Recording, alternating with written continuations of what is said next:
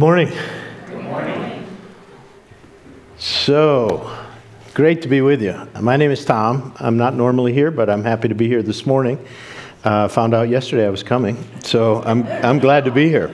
Calvary Bible Church is a church that began in Boulder, and we have three campuses, Boulder and Erie and Thornton.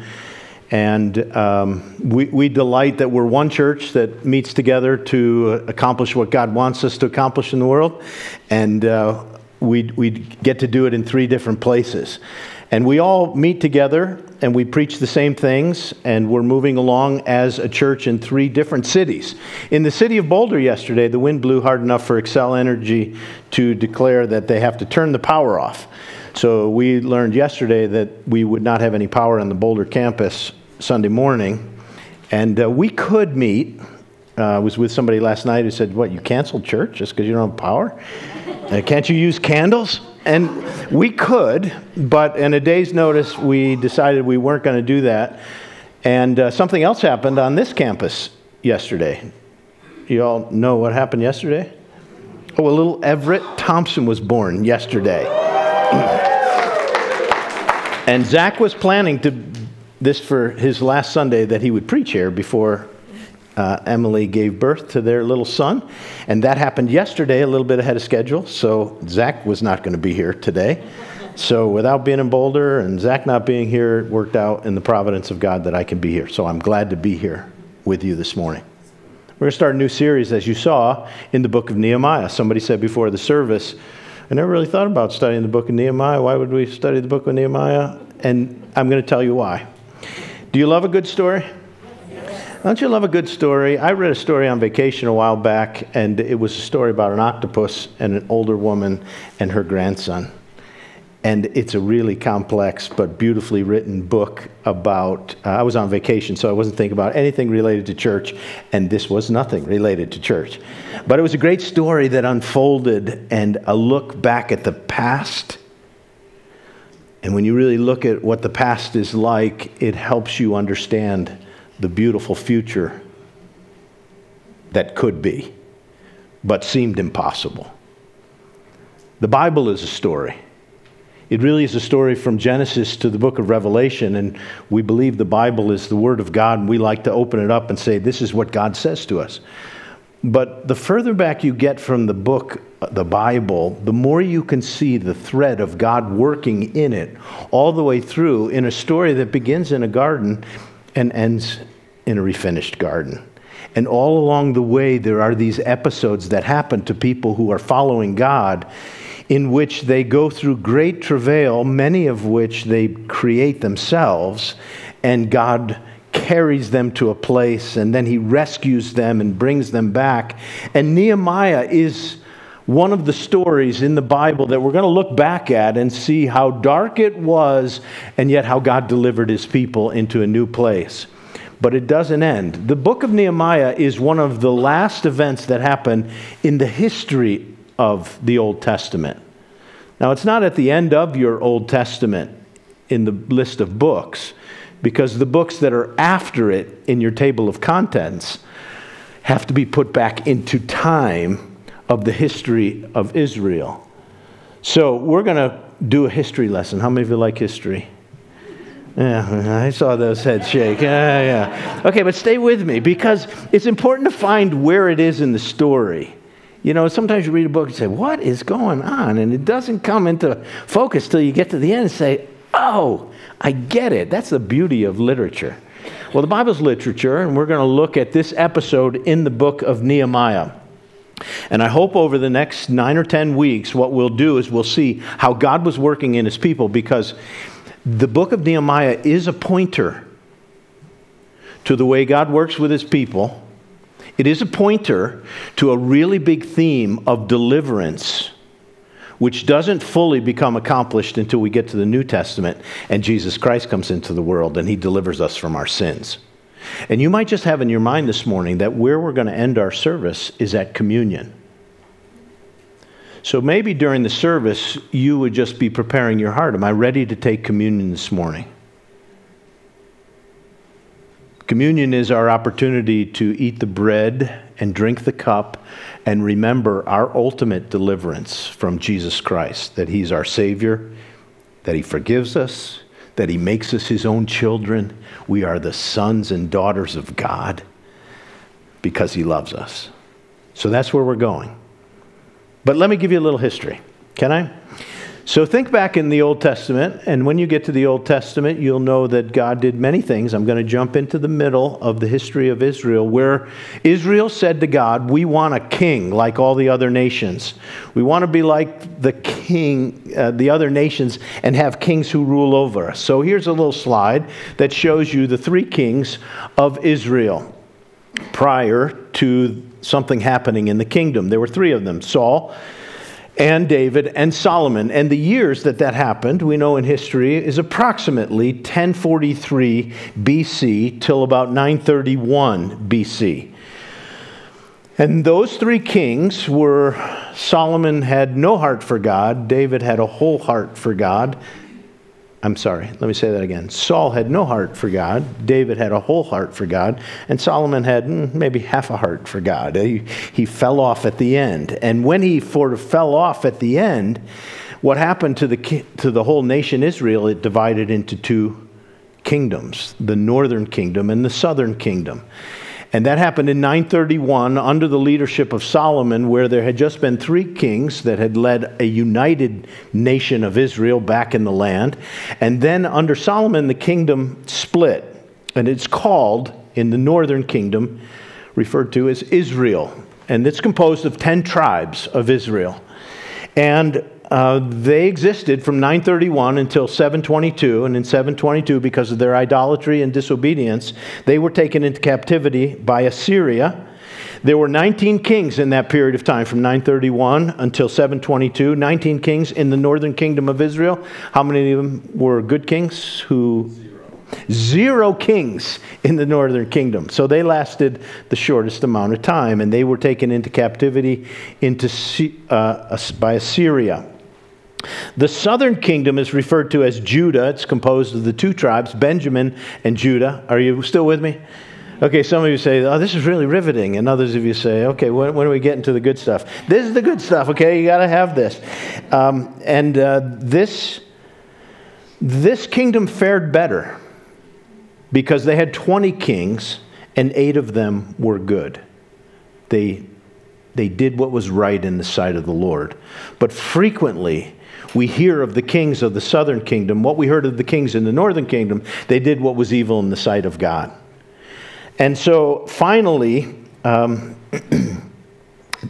they were taken into captivity as well. First in 605, and then 597, and in 586 in the Babylonian captivity.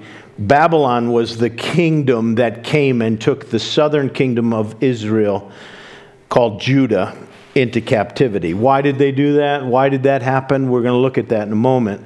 But they were taken into captivity because of their idolatry and because they were disobedient to the Lord. And he said, come on, return to me, return to me. And if you return to me, I will heal your land. I will preserve you. But they did not.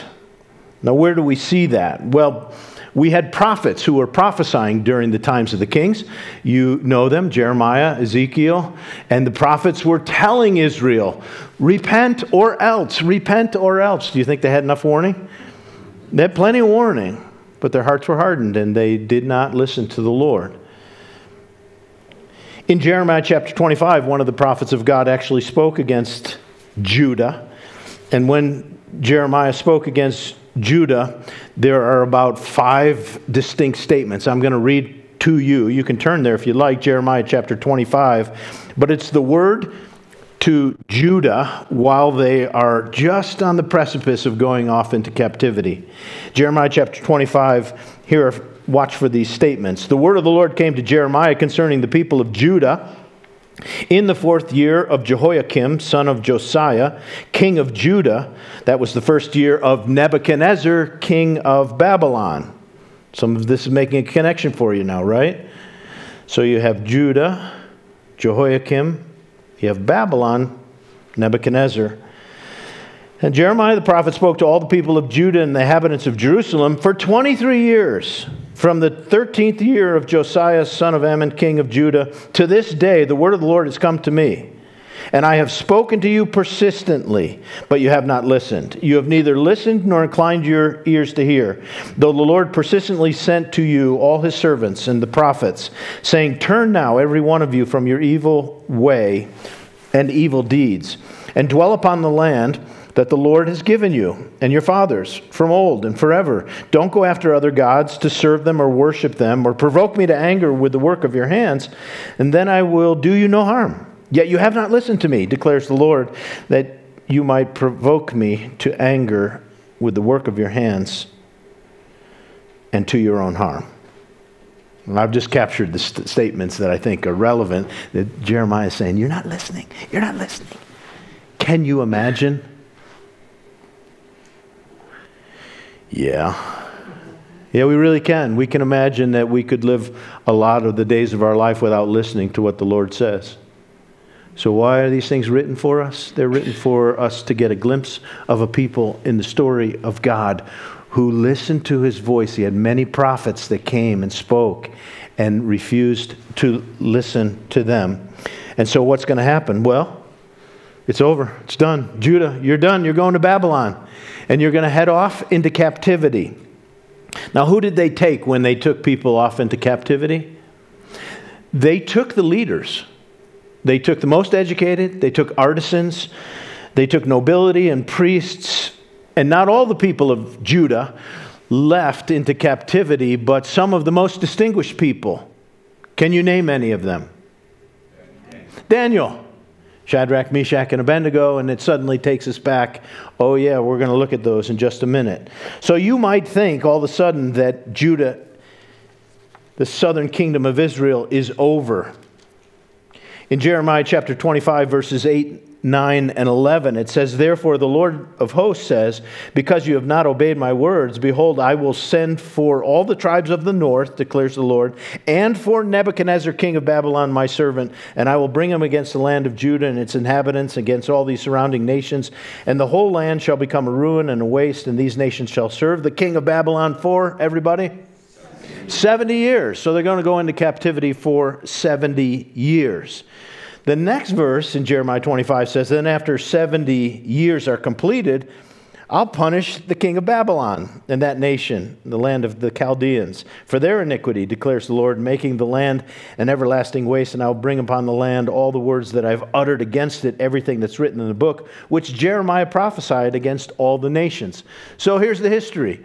Israel in the land, 3 kings, Saul, David, Solomon, kingdom splits, 2 nations, lots of bad kings in the north. They go to Assyria, mostly bad kings in the south. They get taken into captivity in Babylon.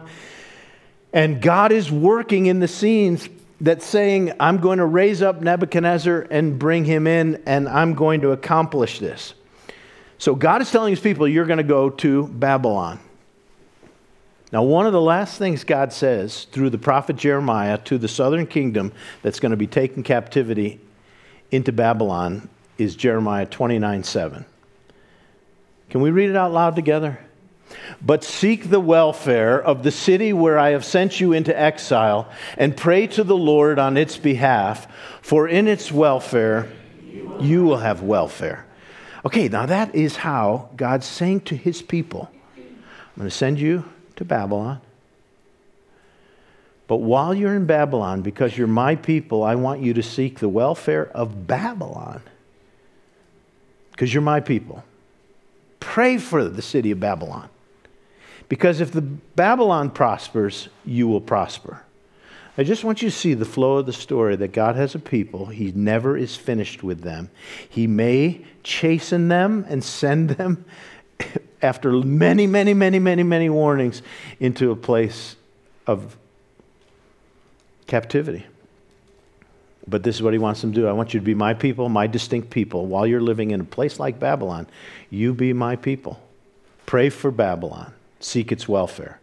Are there any transferable concepts for us today? Hey, we are exiles. This is not our home. So what do you think God would want we who live in Thornton to do for the city of Thornton? That's what Micah 6:8 is about. That's what we heard about this morning. This project that's coming up for all of our campuses, we're all going to seek the welfare of our community and pray to the Lord for its behalf and try to be exemplary exiles in the land we are until we get to our promised land. We're not home yet, everybody. We don't want to be too comfortable here. We're living as exiles seeking the welfare of the city. So that's the whole scene that we are. And so 70 years, Judah, the southern kingdom of Israel, is going into captivity. During that time, Jeremiah, Ezekiel, and Daniel all speak to the captives and some of the remnant who remain back in the Jerusalem area. So Daniel is one of those.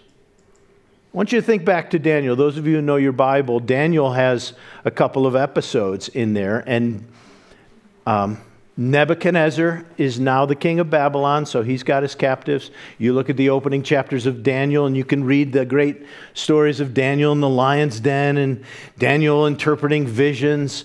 And suddenly you come to Daniel chapter 5, and something important happens in Daniel's lifetime. He's a contemporary living all of those 70 years in Babylon, and something happens in Daniel chapter 5. And some of you will remember that there is this handwriting on the wall, and it has some funny words on it. And the words on the wall are mene, mene, tekel, parsin. Who knows what that means? No one knew what it meant. And they had to call somebody to interpret it, and they called Daniel in Daniel chapter 5. And Daniel comes in, and this is what essentially it means. God has numbered the days of your kingdom and brought it to an end. You have been weighed in the balances and found wanting. Your kingdom is divided and given to the Medes and the Persians. Now, Daniel says that to Belshazzar, who is a successor to Nebuchadnezzar. All right, raise your hand if you're still with me. It's a lot of stuff, right? But I just want you to see that God is working in this moment. Nebuchadnezzar's off the scene. The last king in Babylon is Belshazzar, and the handwriting of the wall says this: you're done. It's over. You've been found wanting, and the days of your kingdom are done. That's Daniel. Babylon comes to an end this night. Daniel chapter 5, verse 30 and 31 says, that very night, Belshazzar, the Chaldean king, was killed, and Darius the Mede received the kingdom, being about 62 years of age. Now, I think Darius was probably a governor in Jerusalem for the Persian Empire. Okay, and actually Persia overthrows Babylon that night. Handwriting on the wall. It's over. Babylon's done. And now God raises up a new kingdom, the kingdom of Persia, and Persia begins to rule and has new rulers. Now, if you go back to what we read, remember when God said, I'm going to send you, and then at the end of that time, I'm going to raise somebody up, and I'm going to punish Nebuchadnezzar in his line? That's this. That's what's happening. So God is setting up kings. We should all remember, right? God sets up kings. God is sovereign. An election's coming. Everybody say it with me. God is sovereign. God is sovereign. Do you believe it? Yes. Okay, you should enter into September, October, November saying to yourself, God is sovereign. He put down Belshazzar and Nebuchadnezzar and raised up Darius, and we're going to see Cyrus, and that's what God does. He's in charge. We're not. Praise God. Okay, this is a picture for us. This is part of the unfolding story. So, Babylon's gone. Who's next? Well, who's next is the Empire of Persia. And Cyrus is the first Persian ruler. And when he comes into power, we're almost done with this. When he comes into power, he has a whole new strategy for how he's going to treat the exiles from Judah. And he's going to sponsor a return for them to go back to Judah. And the only thing you should note here is that there are 3 returns of the exiles who'd been in Babylon, and now Persia has taken over. So those exiles are going to return in 3 movements. In 538, under Zerubbabel, Say that name. It's just a fun name to say. Zerubbabel. I wonder why Zach didn't name his son Zerubbabel. Zerubbabel goes back to Jerusalem, sponsored by Cyrus.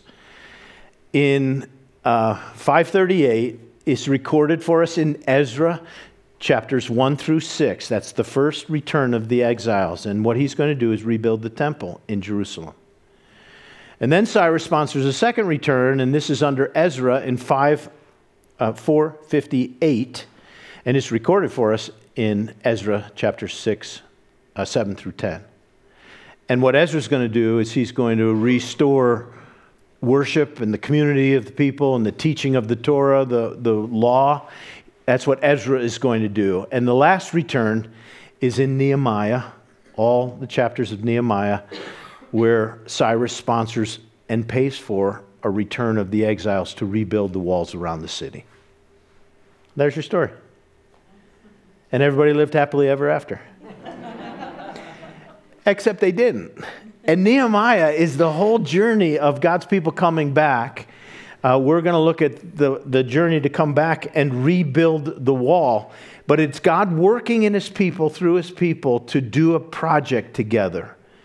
And he is fulfilling his promise. What I would want to say to you is God is faithful. And he always keeps his word. And once you see the chronology of it all, you'll see that God said, I'm going to do this if you don't. I'm going to do this if you don't. You didn't, so I'm going to do this. Send them to Babylon. Okay, you stay there, you seek the welfare of Babylon, and I'll bring you back to the land. And Nebuchadnezzar, who is so awful to you, I'm going to punish him. I'm going to raise somebody else up, and I'm going to deliver you back.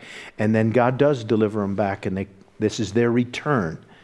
So you could read Ezra and Nehemiah. They actually go together and were once thought to be one book together, or Nehemiah was second Ezra. But we've divided them now, so you have Ezra, because that's a return out of captivity to build the temple, restore the law. Nehemiah is the return out of captivity to rebuild the walls around the city. That's the story. We're going to look at Nehemiah because in the return to rebuild the walls, there are all kinds of lessons about leadership, about being submitted to the Lord, about praying, about adversity. And we're going to learn how God used his people, particularly under one man who had a vision that things were not as they ought to be. And God created a new future where it seemed to be impossible. Now, the punchline is at the end of Nehemiah, it really doesn't end as well as we hoped it would. Why? Well, it's back to that deal, is that the Old Testament is a story being unfolded for us, and God is working in his people. But at the end of Nehemiah, there are actually 400 years or so from the end of Nehemiah until you get to Matthew. 400 silent years of God not speaking through a prophet. And then the real answer comes in Christ. And did I tell you that that's what we celebrate most and why we're going to have communion together? Let me close with two verses that will help us. That one I'd love for you to memorize as we go through the book of Nehemiah. It's Nehemiah 9:17. But you are a God ready to, everybody, forgive. So all the disaster that they went through, but Nehemiah is saying, God, you are a God who is ready to forgive, gracious and merciful, slow to anger, abounding in steadfast love, and you did not forsake them. Listen, this is the heart of Nehemiah, what he wants for his people that are going to work with him. He wants them to know the God we serve is a God who's ready to forgive. He's gracious. He's merciful. He's slow to anger. He's patient with us. And He's just not going to forsake you. I will never leave you or forsake you. Aren't you glad that that's the way God treats us? Because have you ever wandered off and felt like you got captive in a sin or a habit or a dark place? And isn't it great to know that's the way God was in his day? That's the way he is in our day. And if you came to church today and you're in a dark place or you're stuck, I want you to be thinking, this is the kind of God we serve. And the most magnanimous way that he demonstrated this kind of mercy and grace is in Christ, which we don't get to till the New Testament, Nehemiah is a pointer to that. Now, the last verse I would say is that all this stuff, you say, well, why would we study the Old Testament? Here's why. In Romans chapter 15, this is what the Apostle Paul said. Whatever was written in former days was written for our instruction. Why? That through the endurance and through the encouragement of the Scriptures, you might have, everybody? We should be the most hopeful people in the world.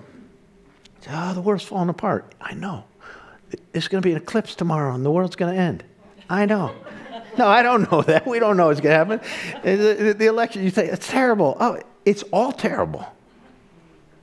And it was terrible then. And what do we know? We have a God who is loving, kind, patient. He's never going to forsake us. And all these things that were written in the Old Testament are for our hope. So here's your assignment. Why don't you go home and read chapter 1? Maybe read the whole book through, but we're going to be in chapter 1 next week. And I pray that what it will do for all of us, it will help us love God, love His patience, know that we are in our day. Nehemiah is writing to his day. He's giving his memoir of his day. And someday there'll be a story told of what did we do in Thornton in our day as the exiles waiting to go to heaven. What will we do with the time God gives to us? It may look impossible, but just by looking back into Nehemiah, I think we're going to get a vision of the hopeful work of God in every day. Let's pray together.